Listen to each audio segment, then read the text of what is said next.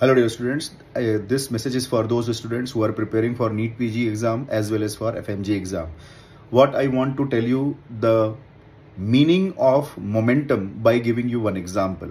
In childhood, I used to see the test matches, or in cricket matches, we used to see the when a player is playing at 97 or 98, and if they ask from the pavilion border to change the bat or for the drink or drink break, or even bowler is taking the drink break, that is called as a strategic break.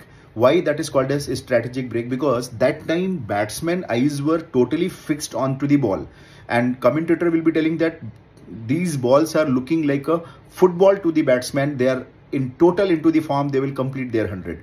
But by taking that small break for the water or for the changing of the bat or changing of the gloves, that will change their concentration. And because of the break into the concentration or break into the momentum of the concentration, this batsman will lose his wicket at 97 or 98. This was the strategy which still they are using in the games.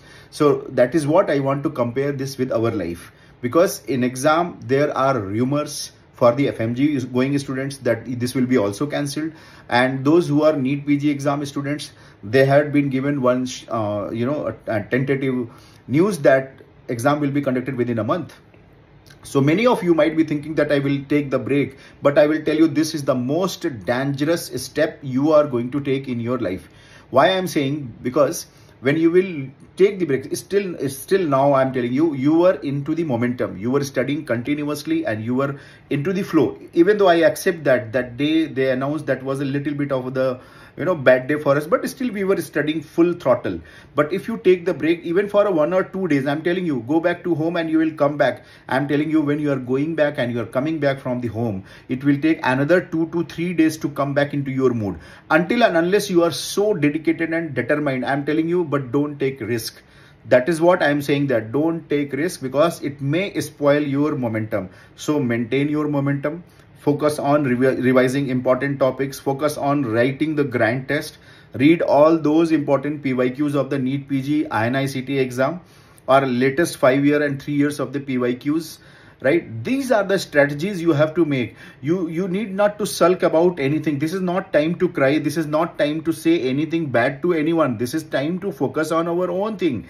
This is time to take the advantage of this momentum. I'm telling you, this is the time to take the advantage of the momentum. Those students who are taking all the patience and full concentration on studying those topics which they would have never read, or they would have not read before that prior NEET PG dates. Now they can master those topics, they can revise more and more, and this is the time you have to utilize maximum, because this time is going to create a wonderful difference if you are giving full commitment to the preparation. So my humble request to all of you, please don't get deviated from your momentum. Maintain your momentum. Make a plan, be happy, be satisfied, and be confident about your preparation, and you all are going to shine. Don't worry about the grand test marks. You are writing grand test only for the improvement. You have to search those MCQs where you have committed mistake, master those topics, especially those points which you are committing mistake or you are getting confused. That will help you a lot in your exam. So this is what I wanted to say, that focus on yourself. Don't think about any past or future events, what will happen or what will not happen. And the same thing I will tell for the student, those who are preparing for FMG exam. Don't lose your momentum by having some hypothetical futuristic response from the NB or from any NMC. So why I'm saying like this, see what will happen in the future, let it be in the future. Whatever has gone into the past, let it be gone into the past. Don't worry about those things. Right now our motive is for our particular day. We are living into that day. I don't know what will happen tomorrow. So my day is today, and I will study with my full capacity, with my full attention, full concentration, without losing any momentum. So that is what I wanted to say to all of you. So keep going on.